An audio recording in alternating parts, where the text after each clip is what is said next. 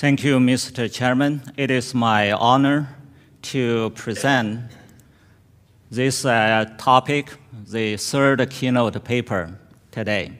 As you can see on the screen, there's a spinning logo. This logo symbolizes the human-robot collaboration, digital twin, cyber-physical systems. In today's world, we need to work together, both in the digital world and in the physical world. Even our audience today, we have a physical audience and a virtual audience. This will be the norm for the future. That topic is also the focus of our research activities.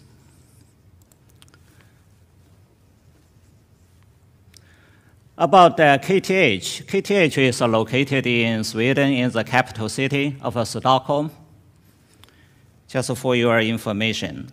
So today, I wanted to take this opportunity to share three parts of this keynote, from the past to present and all the way to the future.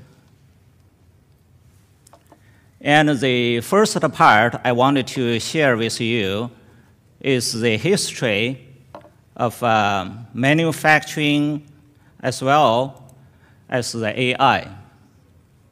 Second part, present, I wanted to share with you two real-world research activities through demonstration. We have a remote monitoring and control. We also have a human-robot collaboration. Finally, I wanted to share with you some future research directions.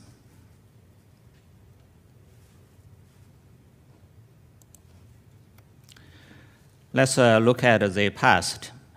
Manufacturing history is not that long. This chart shows the evolution of manufacturing. Horizontal axis is the product variety. Vertical axis is the product volume. The black line in the center is the evolution of manufacturing paradigms over time. Initially, in the pink area, manufacturing started in 1850, that's a craft production. If you have a wish as a customer, you approach to a craftsman or craftwoman to express your desire, and the individual expert will produce the item for you. Later on, this variety of product has been decreased. However, the volume has been increased.